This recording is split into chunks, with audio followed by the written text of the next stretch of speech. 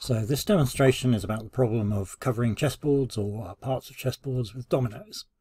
So here we have a 5x5 board with 25 squares, and we're going to try and cover it with dominoes like this. So we can place dominoes in a bunch of different ways. So we're going to start like this and put some here and some here, one here, and one here, and one here.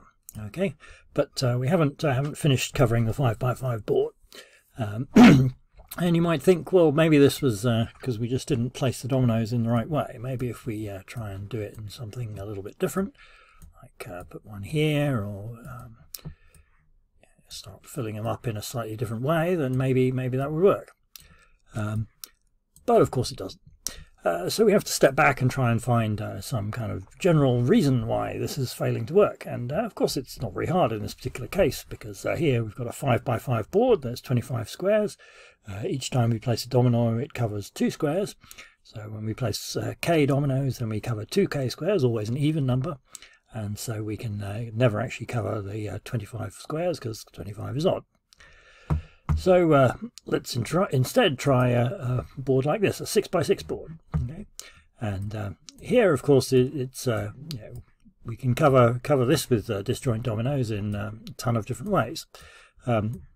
And it's important to notice that there's lots of different ways. There's some very obvious and very regular ways we could do it, but also we can do sort of more random things like I'm doing here. And so when we start trying to write proofs about any of these domino placements and so on, we always have to bear in mind that our proofs have to cover the possibility that you could be trying to cover the board with dominoes in some kind of strange and irregular way. But anyway, here we've done it. We've covered the 6x6 board with 18 non-overlapping dominoes. So now let's try something just a little bit more complicated. So again, we've got a 6x6 board, and we've taken out 2 of the squares from the top right and the bottom left. And let's try and cover this. Cover this region. Okay, so we just start placing dominoes in some reasonably obvious way.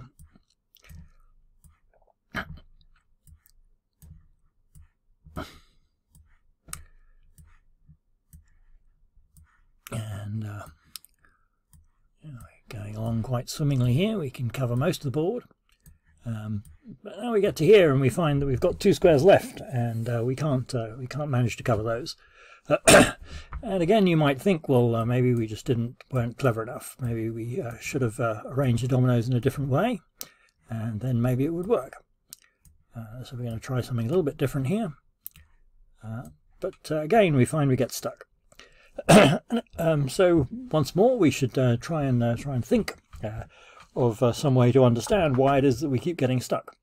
And you could try and do these kinds of proofs sort of by analyzing all the possibilities. You start by saying, well, maybe we have a horizontal domino in the top left, or a vertical domino in the top left, and then study all the possibilities. But there's really a very large number of different possibilities. So that's not a very good way to go. Instead, we need to step back and have some kind of big picture idea of what's going on. And again, it's not so hard here. I mean, we've covered the board. We've coloured the board with black, white and grey squares in the usual sort of chessboard pattern. And every time we place a domino, it always works out that we cover 1 grey square and 1 white square. So whenever we place, if we place k dominoes, then we'll cover k white squares and k grey squares.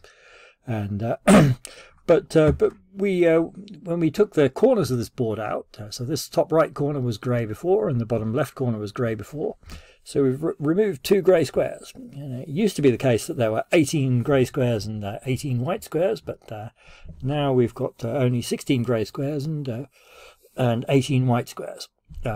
So whenever if we place a bunch of dominoes, then we'll cover the same number of grey and white. And so in particular, we can't cover the whole board because the whole board has different numbers of grey and white.